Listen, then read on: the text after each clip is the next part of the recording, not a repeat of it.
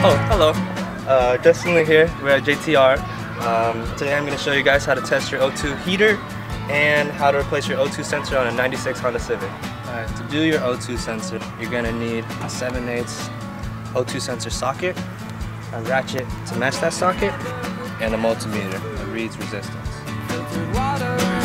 To test the O2 heater, to first unplug the harness. Bracket right here that holds the harness in. Take that off.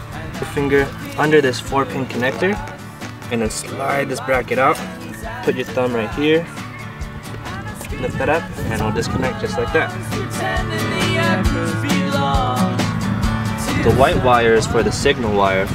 The green wire is the ground, and these two black wires are for the O2 heater circuit. Take your multimeter, set it to ohms to measure resistance. Follow these black wires up, look in the plug, and it's going to be these bottom 2 pins. And if the heater is bad in the sensor, then you're going to get infinite resistance or really high resistance. So take note that I'm not getting any continuity in the circuit. Alright, so here we have a brand new sensor. I get about 9 ohms, 10 ohms resistance.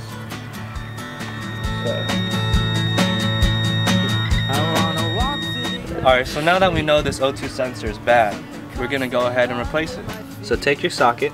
Looks like we got this AC line kind of in the way. If you want, I guess you can remove this 10mm and that'll give you more room to bend it. There you go. Alright, so now I got my socket on and I break it loose.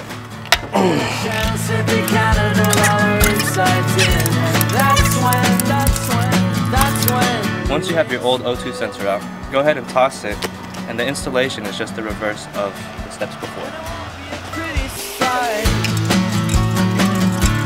Once the sensor is nice and snug, take the harness, put it back into the original bracket locations, and plug the clip back into the harness. This new O2 sensor that we're using doesn't have like a little rubber grommet. Take a zip tie, and then go ahead and zip tie in place.